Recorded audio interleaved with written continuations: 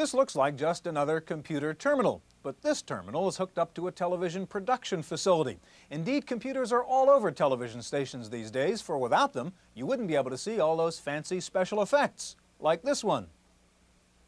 How do they do it? We'll find out today as we take a look at computers and the media on this edition of the Computer Chronicles.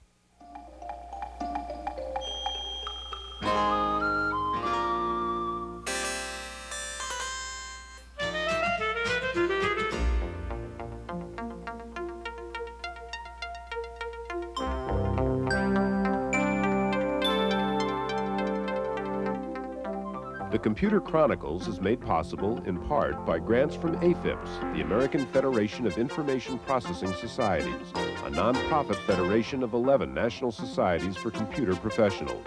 AFIPS, Leadership and Service in Computer and Information Technology. Additional funding is provided by McGraw-Hill, publishers of Byte. Byte's detailed technical articles on new hardware, software, and languages cover the latest in microcomputer technology worldwide. Byte, the international standard.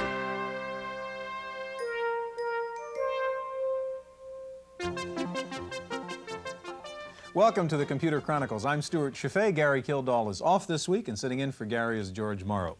George, what we're doing here is checking some late news headlines and sports scores on the AP Wire via CompuServe. Now, in the past, if I wanted this kind of information, I'd have to run down to the corner store and get a newspaper or turn on my radio and TV and wait for them to give me that information. Now I can get it whenever I want it. There's been a lot of talk about the electronic delivery of the newspaper, but not much has really happened. Do you think anything will happen there? I don't think people are going to give up paper, Stuart. But certainly, if you put these computer access services, hook it up with a laser printer, with the prices of these things, pretty soon, not only will you have a high phone bill, but you'll keep your paper bill right up where it was.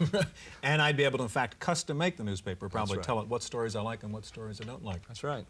Well, our subject today is computers in the media, and we're going to find out the effect of computers in radio, television, and the newspapers. First of all, we're going to take a look at the first television station in the country which completely computerized its news operation.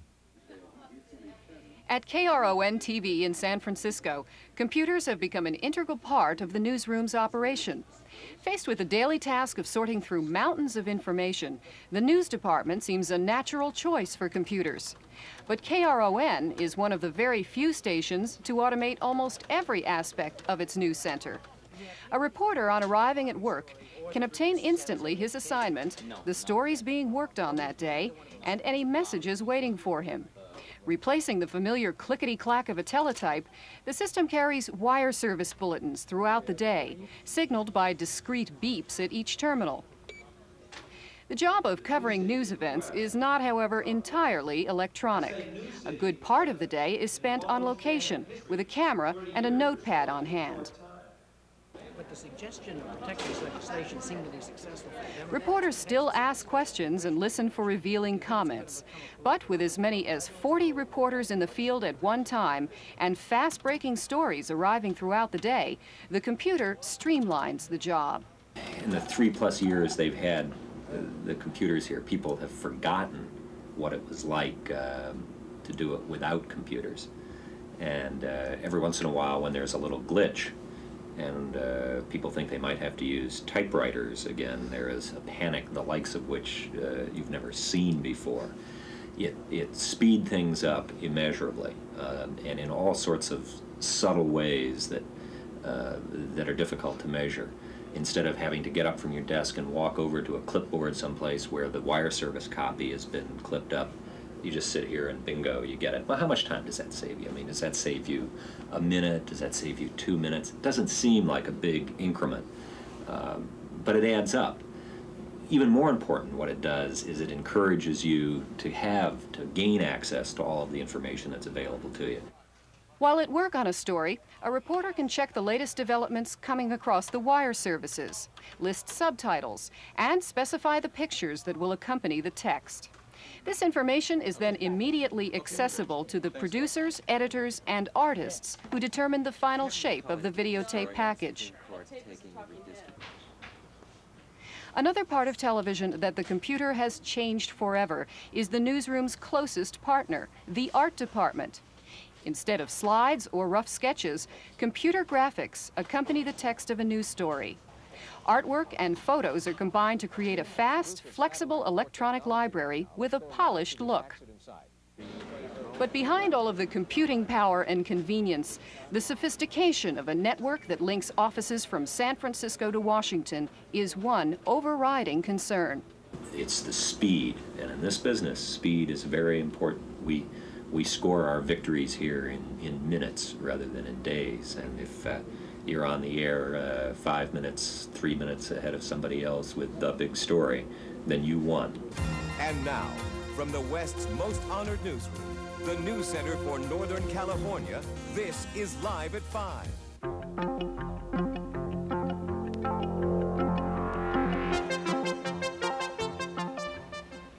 You might expect television stations to have lots of computers. That's a high-tech business. But what about good old-fashioned newspapers? Well, even the print side of the media business is full of computers these days, and there's probably no better example of a computerized newspaper than USA Today. Without computers, USA Today would not be able to produce the kind of newspaper that we do. The computers in this room are used to collect news and information from major wire companies such as the Associated Press, United Press International, Gannett's own Gannett News Service. We receive information from Gannett's other 85 daily newspapers. We can receive data and information from reporters traveling in the field using portable computers. All that information is fed into this one computer source. Once the pages are created and produced, computers are then used to take a facsimile image and convert it into digital format so that in 1/4 of a second it's shot 22,000 miles into space and bounced off of West Star 3, and then another 1/4 of a second travels another 22,000 miles to the various print sites all around the country. The USA Today system consists of 12 DEC 1134s using proprietary software. All 12 minis are networked and serve only the editorial functions of the paper. Gannett has a mainframe system which it uses for corporate purposes, data processing, payroll, and so on.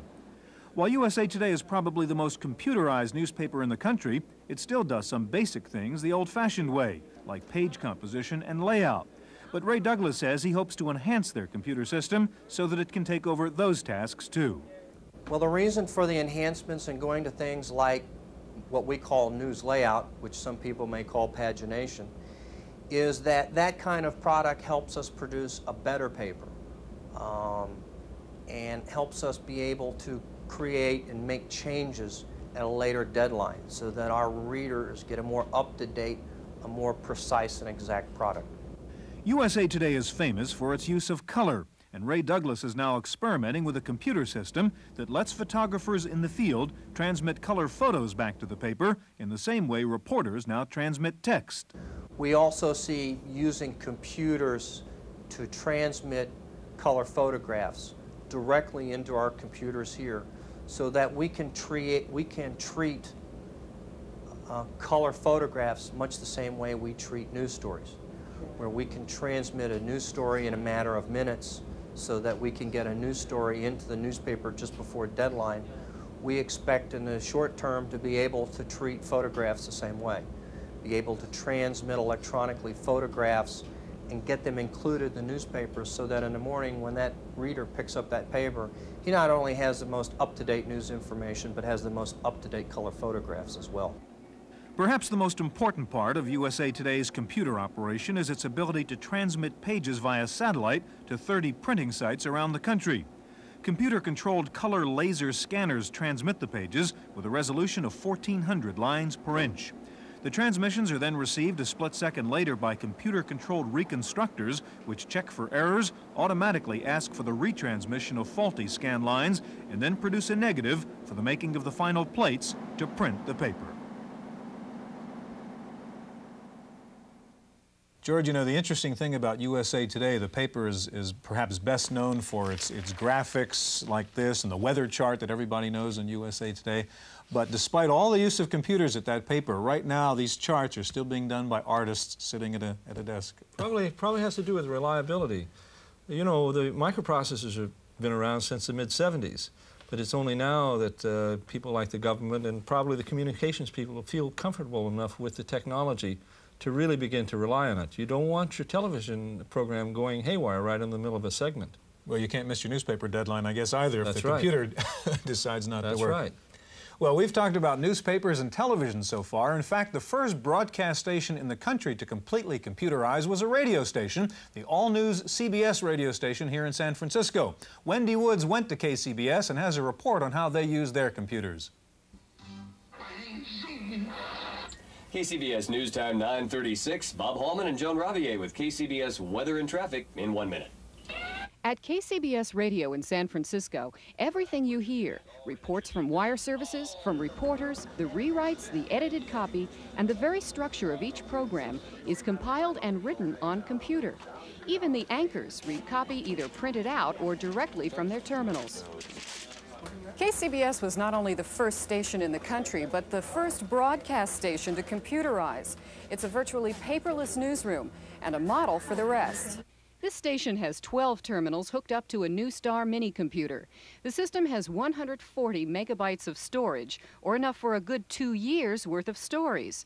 The system has worked virtually bug-free since 1979. It's very reliable, which is very important. If it were not reliable, it probably wouldn't be accepted in newsrooms. But it's worked out well here, and now more and more stations, both television and radio, are using systems such as this. And overall, I think everyone is pleased with the computerized newsroom.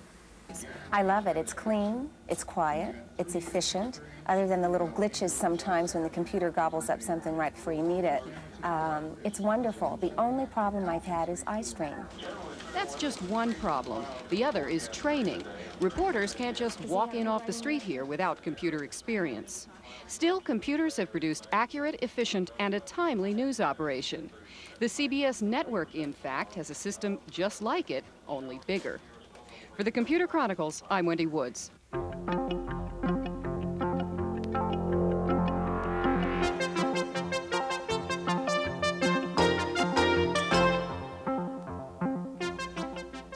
George, I guess one of the most spectacular applications of computers in the media is really in graphics and special visual effects. We've been dealing with words and other kinds of things up to now. I'd like to introduce the two gentlemen who have joined us here. First of all, Dave Patton. Dave is Vice President and co-founder of the Prism Arts Group. And next to Dave, Rodney Stock, President and founder of the Computer Arts Institute. George? It's so easy to get excited about this stuff. Tell me, what is the mix of hardware and software in this system? Well, the hardware, of course, is what makes it possible. There's a very unique hardware, which essentially is a high bandwidth memory that can store the entire image in one place so that it can refresh the television screen. And then all the interaction with how you manipulate images is a fair amount of software. It's actually a fairly sophisticated technology. When you think that a single image is a minimum typically of, say, 250,000 pixels, each one that has color to it, and the computer has to manipulate, and you have to interact with a way to... This does plug into something that I can afford to buy in my computer store, doesn't it? This particular system plugs into an IBM PC AT. There are other systems that plug into even smaller machines like an XT, or XT compatibles, if you will. You do want a hard disk in something like this? Typically, yes. You can fumble along with a floppy for a short amount of time, but images have a lot of data.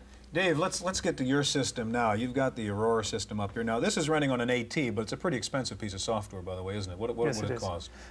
Generally, I think now the base price is about $32,500. Okay. Now, show us what this kind of system could do, if you will, and kind of give us a play-by-play as you do it. Well, currently now I have the Aurora image up here, which was animating. I'm going to call up one more picture out of the memory. So you're using a standard AT keyboard plus your paint pad. Yes. Now this was an image that was completely created on the Aurora system, and when it comes up here, I'll run the animation. It's got a simple cycle animation on it, which does that. That $32,000 was for the complete package, wasn't it? Not just the software. Yes, it is. Yes, it includes the hardware. It can go. It doesn't include the CPU or the monitors. No. I've got my computer. I spent another $32,000 and I have this. Well, you still have to buy the monitors. Oh, what do the monitors cost us? Well, good RGB monitors, maybe $2,300 to $5,600. I see. Dave, what do you have up there now? Well, I just called up a little drawing, a cigarette that was done by a man in Japan. It's got a small piece of color table with cycle animation on it to create the smoke. The cigarette was completely, again, was produced on the system. I'll zoom into it a little bit. You can take a look at it.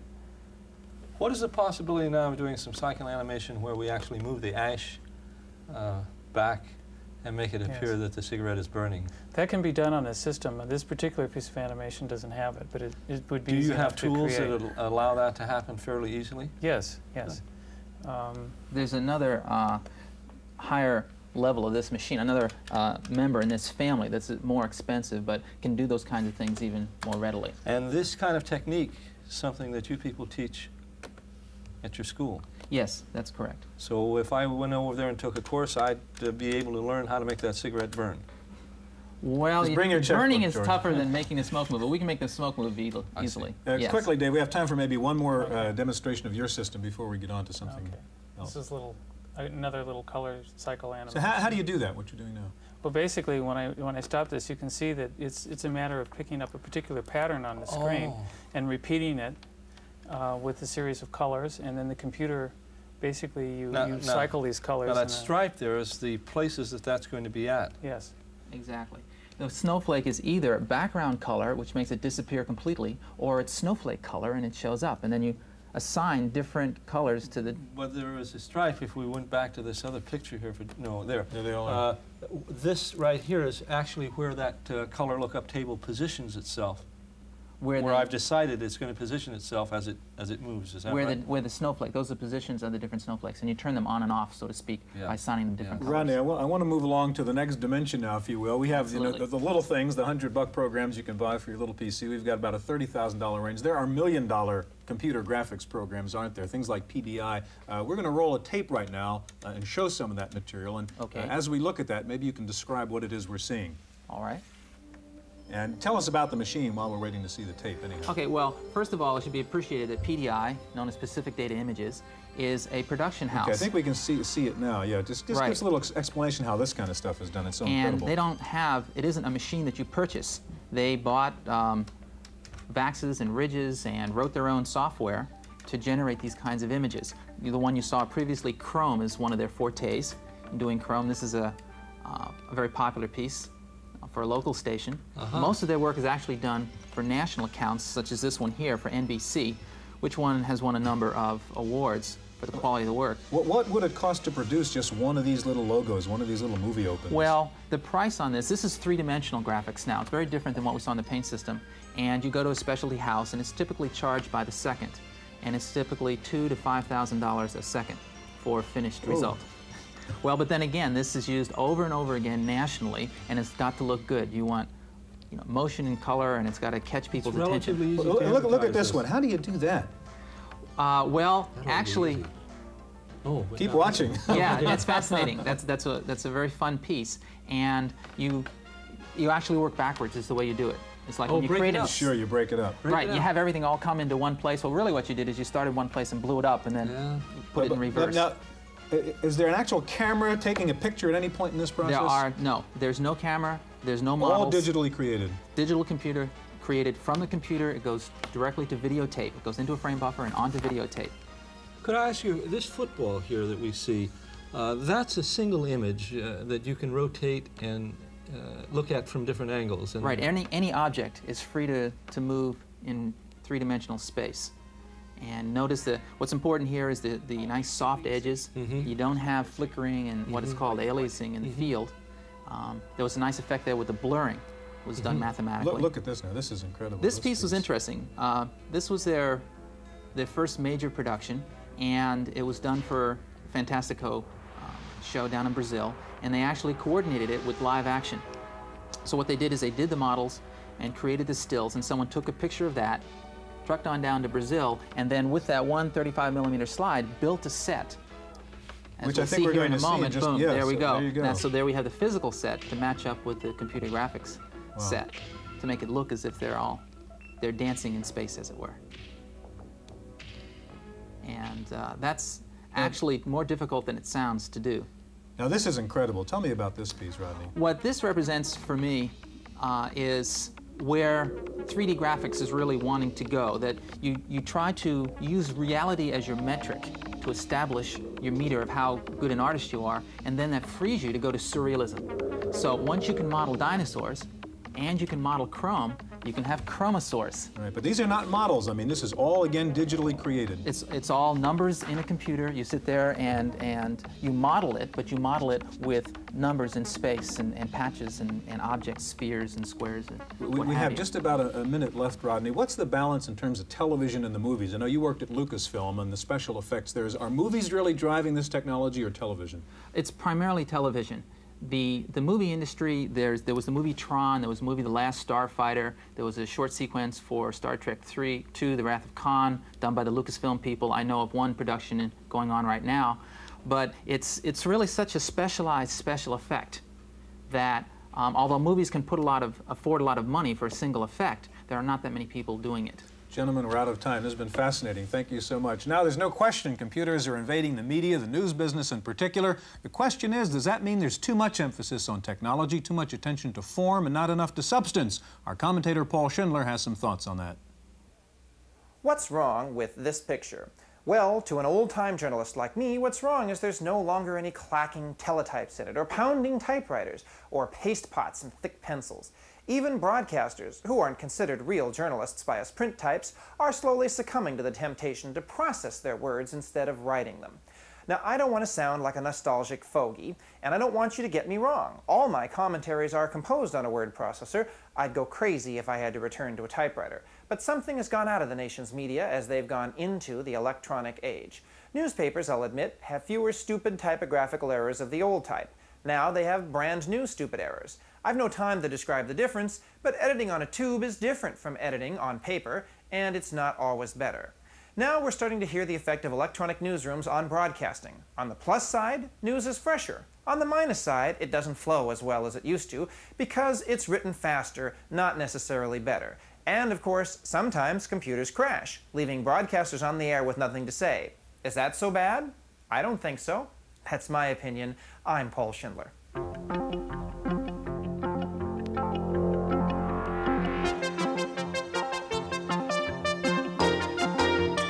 In the Random Access file this week, the much talked about Christmas price cuts have started, with Apple leading the way. A black and white 2C has been reduced from $12.95 to $9.95, and the 128K 2E has been cut from $11.45 to $9.45. There were other price cuts on the Macintosh and the color version of the 2C.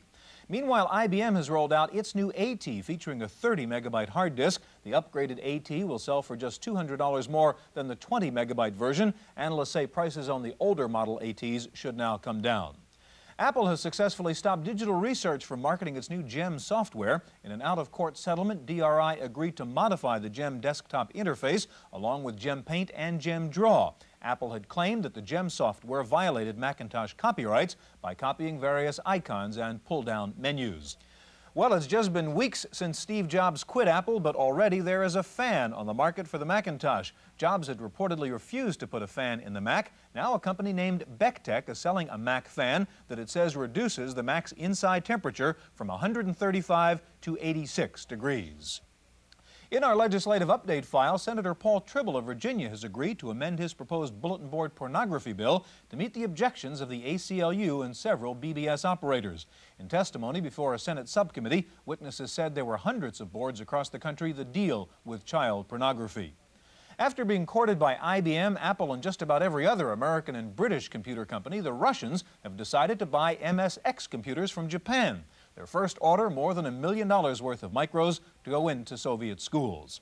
Time for this week's software review, and here's Paul. Gosh, it's never done that before. You know, have you ever stopped to think that each of your $5 floppies has several $1,000s worth of your time and effort on it? And for those of you with hard disks, multiply that by the storage capacity you have. It's frightening to think what would happen if something goes wrong and your disk fails. And it's even more frightening to think that most of you have never thought about it. Well, lucky for you, someone else has been thinking about the unthinkable, and they've come up with Backup, a package also known as intelligent, high-speed backup and restore software. The problem, you see, is that a full backup takes so long that most people never do them, while partial backups create a substantial management problem. Backup takes care of all that for you automatically. Its simple, crystal clear menus guide you through every step you need to save today's work, this week's work, or this year's work. Now, I've been backing up a hard disk for years. Before I had backup, I made every mistake in the book. Since I got it, no matter how hard I try, I can't do anything wrong. Backup is $150 from InfoTools in Cupertino, California. For the Computer Chronicles, I'm Paul Schindler. If you're into high-tech toys for your car, forget a cellular phone. Listen to this one. For $1,500, you can buy a computerized navigator that will constantly display a map of your location on a CRT screen and will also display the map of a destination point. The eTac Auto Navigator does not depend on radio signals. It uses an electronic compass, motion sensors, and a computer map database. eTac says its navigator is accurate to within 50 feet. Well, it's goodbye piano rolls, hello computer discs. The nation's biggest piano roll maker says it is converting 10,000 of its piano rolls into floppy disks that can be played back through a Commodore 64 or an Apple IIc. Finally, a computer scientist playing around with a $10 million Cray XMP has discovered what is so far the world's largest prime number. It's 2 to the 216,091st power minus 1. The world's new largest prime number has over 65,000 digits. It replaces the last largest prime number discovered 2 years ago that had a mere 39,000 digits. That's it for this week's Chronicles. We'll see you next time. The Computer Chronicles is made possible in part by grants from AFIPS, the American Federation of Information Processing Societies, a nonprofit federation of 11 national societies for computer professionals. AFIPS, Leadership and Service in Computer and Information Technology. Additional funding is provided by McGraw-Hill, publishers of Byte. Byte's detailed technical articles on new hardware, software, and languages cover the latest in microcomputer technology worldwide. Byte, the international standard.